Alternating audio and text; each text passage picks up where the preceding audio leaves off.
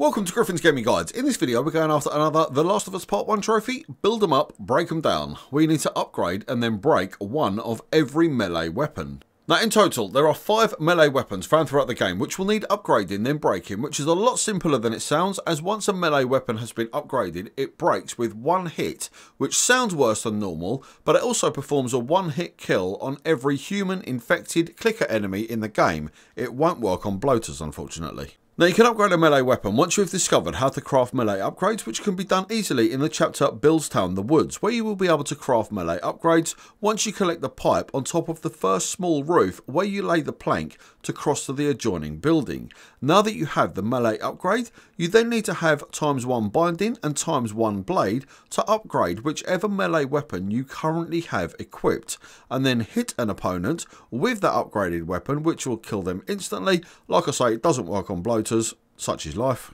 You can then move on and work your way through the 5 melee weapons. Now we're going to list off all 5 melee weapons that are required, so make sure that you stick around to the end of the video. We're going to show you the location, and like I say, every single one of them just get upgraded with ×1 binding and ×1 blade, so make sure that you keep an eye out for them as you progress through the game. So like I say, the first upgradable weapon will be the pipe that you can collect. That's when you can do your melee upgrades. So you've already seen me pick it up in the footage. Make sure that you get yourself over there, grab yourself a pipe. There's a couple of clickers waiting down here for you to ambush you. So just simply go around there, give them a nice little swing to the side of the head with a pipe, and then you can move on with your day.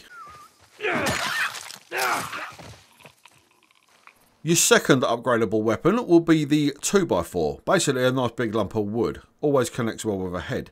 As you're sneaking past the clickers around the crypts in the chapter Billstown the Graveyard, go down the stairs to an area with a fountain and a few stone benches around.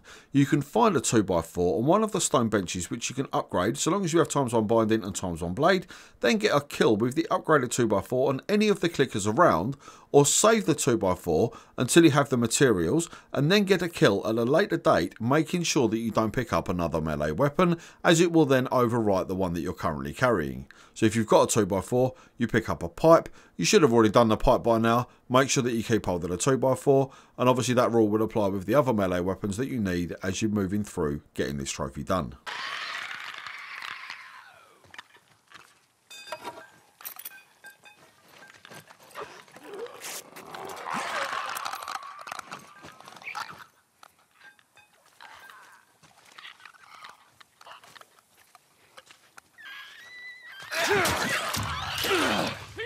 Your third melee weapon, the baseball bat, can be found in the chapter Billstown the Graveyard. Once you, Bill and Ellie have dropped down into the yard with the pool from the treehouse, go right into the house, then head left to the garage.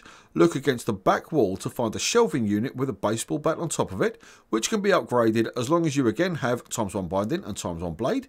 Then head outside and melee one of the infected patrolling around the school buses. Again, if you don't have the required materials, simply hang on to the baseball bat until you do, then get a kill as soon as you can. Bunch of them up there. Try not to make a sound.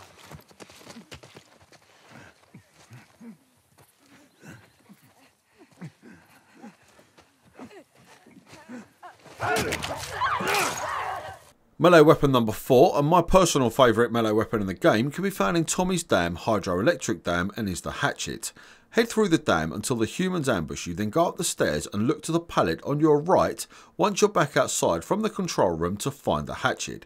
Upgrade the Hatchet, then get a kill on any of the humans around, or keep hold of the weapon and upgrade it, then get a kill as soon as you can. Now the Hatchet does perform one hit kills on any standard enemy anyway, but you will need to upgrade it in order for it to count towards your trophy.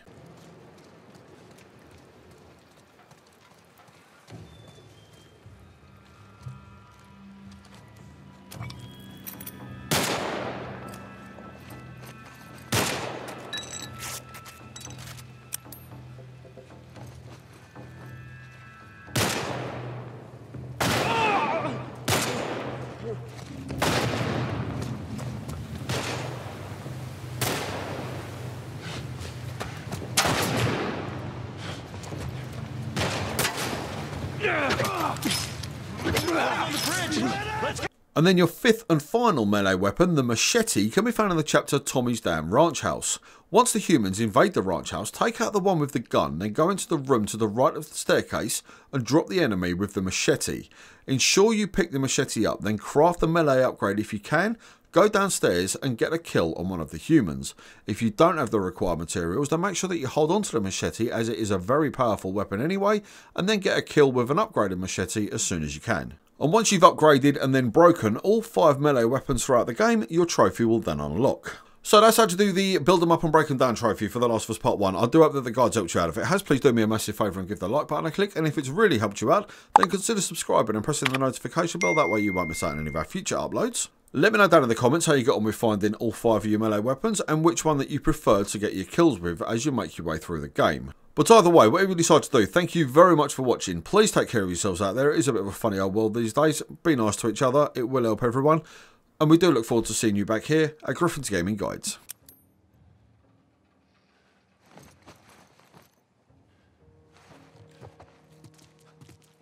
Hang back.